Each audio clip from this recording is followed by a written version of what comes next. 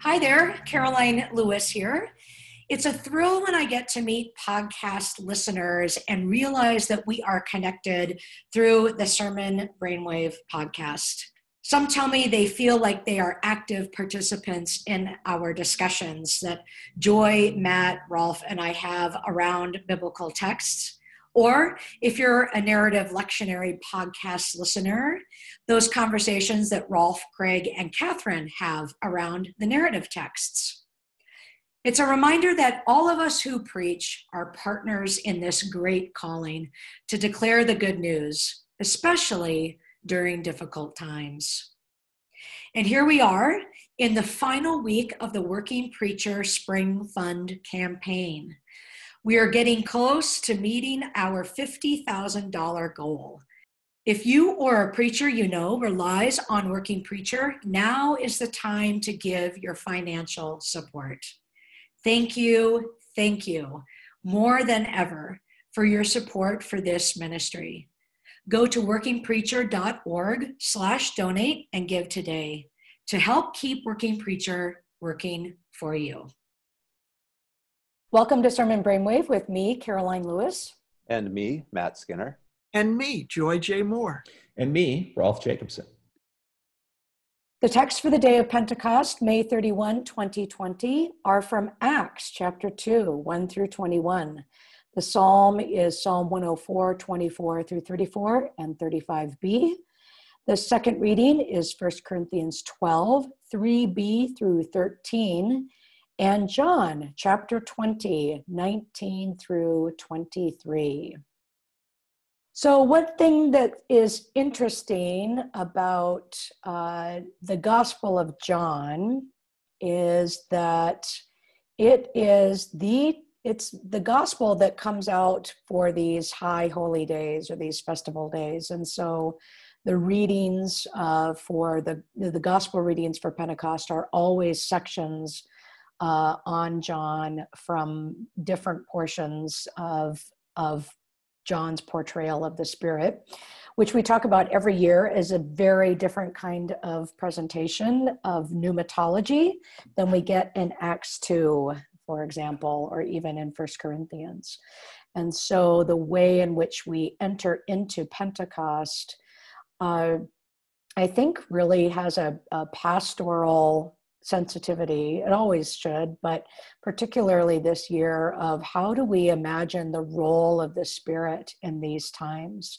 What kind of Spirit, if you will, do your people need to hear about this Sunday? What is it? What are the promises of the Spirit that you think will really touch them, land on them, every pun intended, in terms of what do they really need to hear about the Spirit's presence, the Spirit's activity? We have a lot of choices here, and so that becomes something that's I think an important question always for the preacher, but particularly this year when in the time of a pandemic. What's the particular promise of the Spirit that your people need to hear? Well, what are our choices? Well, what did you say? You want to hear John this year? Let's take a look at each one. Yeah. So yeah, that's a great idea. Let's start with John. So a couple of things with the John text that I was landing on this year, and the first is John 20, verse 20. After he said this, he showed them his hands and his side. Then the disciples rejoiced when they saw the Lord. And that's a promise here, a fulfillment of a promise that Jesus has made back in chapter 16. And, we tend to, we've heard this passage with Thomas. And so I think there are a lot of other foci when it comes to this text. Peace, as the Father has sent me, giving of the Holy Spirit, and verse 23. But I think, I'm not sure how often we land on, and the disciples rejoiced. But it is a fulfillment of promise, because back in chapter 16, verses 20 and 22, 20 through 22. And this really rings true for me this year. Very truly, I tell you, you will weep and mourn, but the world will rejoice. You will have pain, but your pain will turn into joy. And then he uses the metaphor, when a woman is in labor, she has pain because her hour has come. But when her child is born, she no longer remembers the anguish because of the joy of having brought a human being into the world. So you have pain now, but I will see you again, and your hearts will rejoice, and no one will take your joy from you. So that's where I would go this year, of that this rejoicing is this response of the Gospels of rejoicing is exactly because Jesus has fulfilled the promise from the farewell discourse. So does that have anything to do with the Spirit yet? I mean, is that the Spirit's work? In what way is that the Spirit's work in this text? Yeah, that's a great question. I think because in part what the whole development of the Spirit in the Gospel of John is the one who is another paraclete who will, another advocate who will carry on Jesus' presence. And so it's I think to do a connection with recognizing that the promise that Jesus makes is that Jesus will see them again, and then with the giving of the Spirit, that will even continue even further. And so, but that the presence of the Spirit, the presence of Jesus, is this promise of joy and rejoicing, and so not only does Jesus make good on that promise of rejoicing, but then also makes good on the promise of the sending of the Spirit, which has been all throughout the farewell discourse. And so I think it's important. I think it would be a meaningful connection to say that this is that this presence of Jesus and the presence of the Spirit is cause for rejoicing. And in my own journey this year, the idea of forgiving weighs heavy. And Jesus breathed on them, said, receive the Holy Spirit. And then says, if you forgive the sins of any, they are forgiven. But that second part weighs on me in terms of, if you don't forgive, for me, this has been true, I can't rejoice. When I hold on to wanting revenge, when I hold on to wanting to get even, when I hold on to wanting to do to those who did, to do that to those what they did to me that caused me pain, I can't rejoice. And that the forgiveness is not for them as much as it is for me, to be able to say, I can move on from the harm that you've caused me, because I'm not going to let you to continue to harm me. And then I can look forward, and by God's Spirit, not by my own, but by God's Spirit, I can look forward to see what promises God is keeping yet. That's helpful. I think, we had in the Ascension Day texts at the end of Luke that repentance and forgiveness of sins would be proclaimed to the nations as part of the mission. And not every book in the New Testament talks about forgiveness. In fact, some of them where you expect it to be, it isn't, which is interesting to note. But one of the things that the New Testament seems fairly strong about is that the forgiveness of sins in some way is a part of the work that Christ or God accomplished through Christ's death and resurrection. Sometimes I think, like you're pointing out, Joy, we need to just be really practical about it. As families have been locked down together, we know that tempers get short, and just the really practical nature of being able to forgive those who are closest to you on a daily basis is a sort of really, really practical Christian life skill. Not saying that, I'm saying that for a friend, of course, not for me. Of course. Well, I think too, I think that's, those are really critical points here. When you think about the ways in which these theological categories that we're used to, how they are experienced and heard differently in what we're going through now. I want to also kind of pull that back a little bit to say that with John, this idea of forgiveness of sins also has a very significant particularity in that not because sin in the Gospel of John is not recognizing or embracing the revelation of God in Jesus, and it's not acts of immorality but it has this larger, and it's actually this larger category of preventing people from being in relationship with Jesus. And I think that could be something that we might want to pursue homiletically. Gail O'Day writes in one of her commentaries on this passage, forgiveness of sins is the community's spirit-empowered mission to continue Jesus' work of making God known in the world, and through that work to bring the world to judgment and decision through its response to Jesus.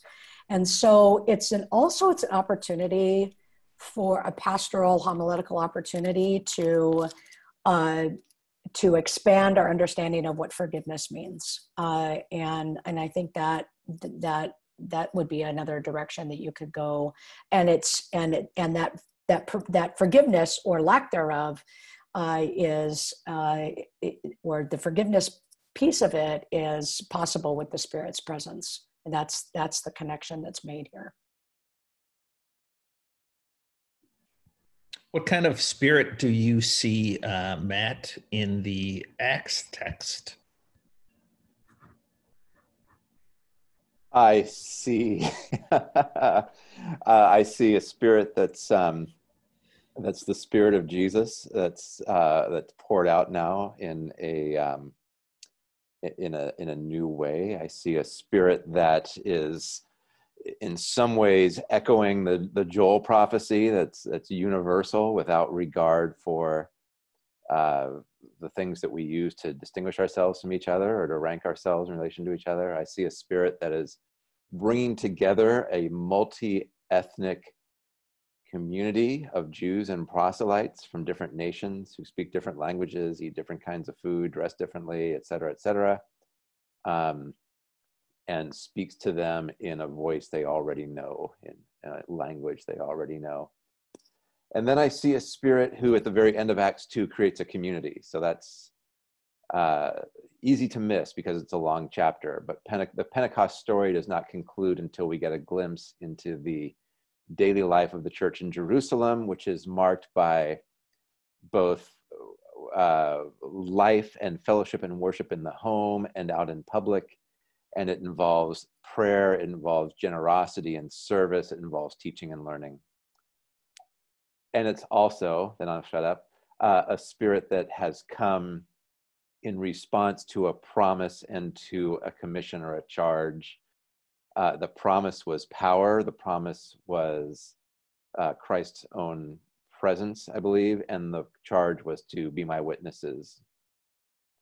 So it's all those things, but before people can be witnesses, they are made into a new community with a distinctive ethos and practice. I really like. That's all I got. That's it.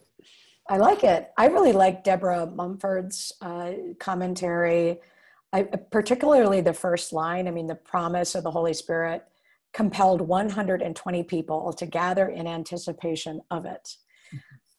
They rearranged their schedules and synchronized their calendars to make themselves available to God. And then she has 4 more, the power of the Holy Spirit. And so I would just draw people to that commentary too, of that specificity of what the Spirit is able to do in terms of synchronizing calendars to this larger sort of mission of the church. But I particularly love that first one that made time work the Spirit works in that making time happen, that the Spirit arrives. So I love that.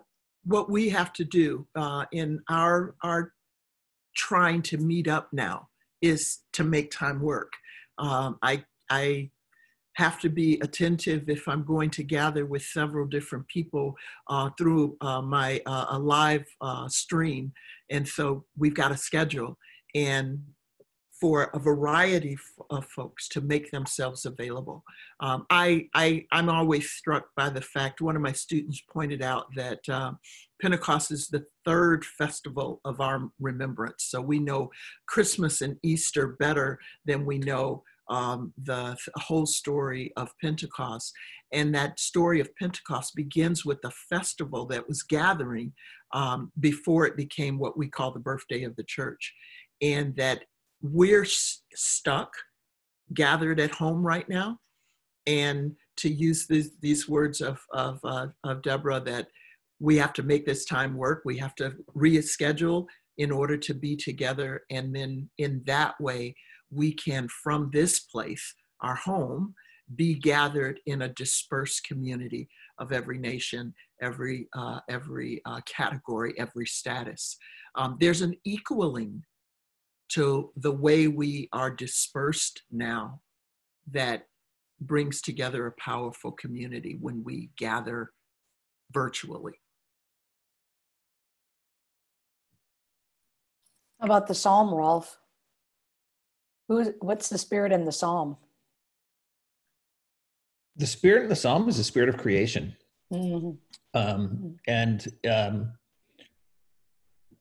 That might be a really timely text here because of, if you feel like you've been locked in.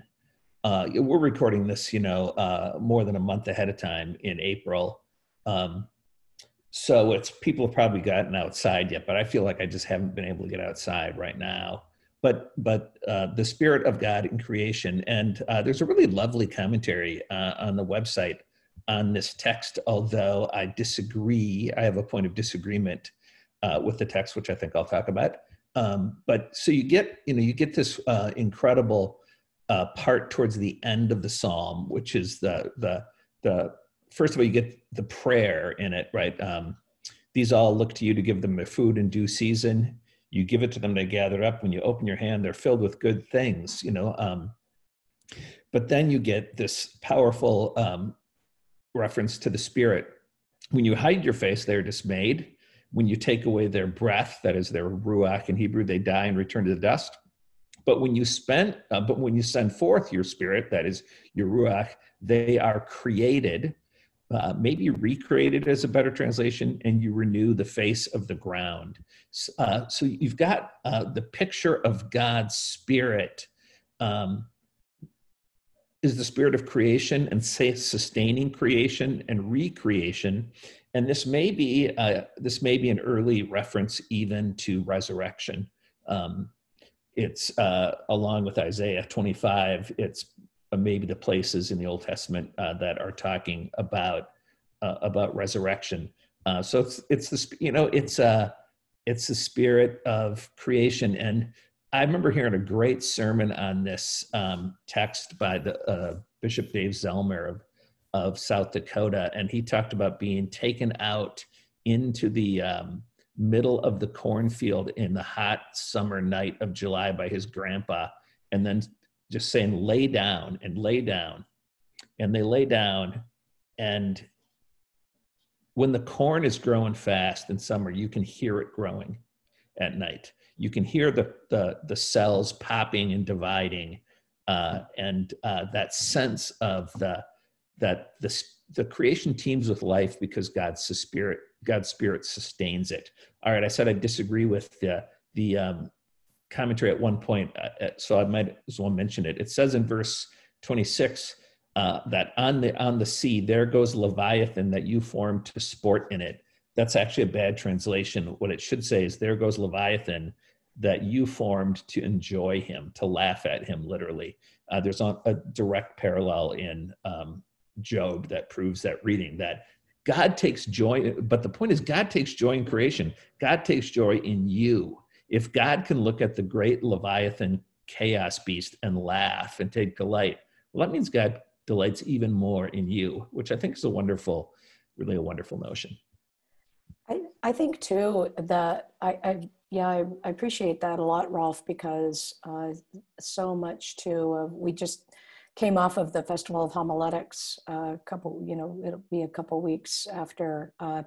This will be a couple weeks after that, and the focus was on preaching the whole earth, climate, and creation. And there's been so much conversation with the coronavirus and the connection between that and climate change and creation. And so it's an opportunity too for people for you to think about with people God's investment in creation, and that when we think about a pandemic like this, it affects the whole world, right? The cosmos, that all of creation is affected by this. And so it's a way to remind ourselves of God's Spirit in all of it. And that's really what's at stake when we think about the role of the Spirit, and particularly in creation. So I think that would be worthwhile. And paralleling with that, if when we were talking earlier, you were saying that sin in John is what prevents us from knowing God. If the creation, as the psalmist would say, declares the glory of God, then our task in our places around the world, who have become witnesses in Acts, with the Spirit descending to every nation, every tongue, and every tribe, our way of living is to make God known from not just in our individual lives, but in the very creation in which God delights. I love that. Thanks for that. 1 Corinthians 12 is some of Paul's most important writing on the Spirit, the work of the Spirit in the community. We've got a great commentary on the website by Brian Peterson.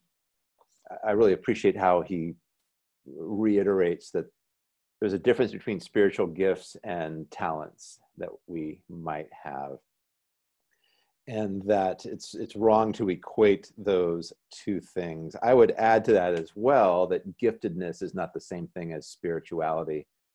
One can be incredibly gifted and lack spiritual maturity or lack trustworthiness. And so for the preacher, or for any congregation really that's trying to think about not just who are we, but what can we do, and with what gifts has God provided this community to do something to move forward. Really important for a leader to help sort through that giftedness, to avoid the hierarchies that were just ripe for picking for Paul in his day. Paul had all sorts of models where he could have drawn from to talk about why certain gifts are at the top of the hierarchy and other gifts are less valuable. And for the most part in this passage, Paul refuses to do that, but instead talks about this mutually interdependent, self-supporting body that doesn't have a head that directs everything and gets all of the honor, but is fully integrated one part with another. And that's incredibly important, not just for understanding Paul well, or understanding the Holy Spirit well, but for thinking about leadership and creating a Christian community that's not just efficient or well-functioning or budget neutral or whatever. The values for what that looks like when put into practice are, for Paul at least, a unity that reflects the unity of God.